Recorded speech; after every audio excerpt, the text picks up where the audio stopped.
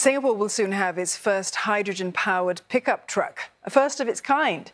Built and designed right here in Singapore, the prototype is being tested. It can refuel faster and travel further than an electric vehicle. This is a prototype of a truck powered by a hydrogen fuel cell.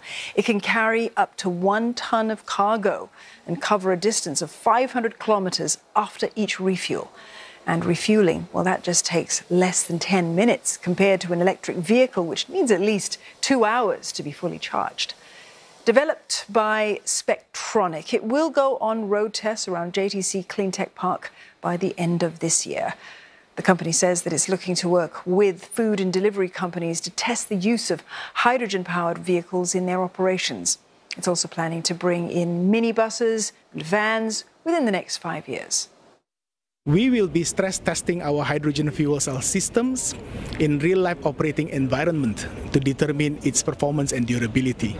At the same time, we are collecting data on the fuel costs and carbon savings compared to diesel vans and extrapolate the results to determine the economical viability of deploying a fleet of such commercial vans in the Singapore setting.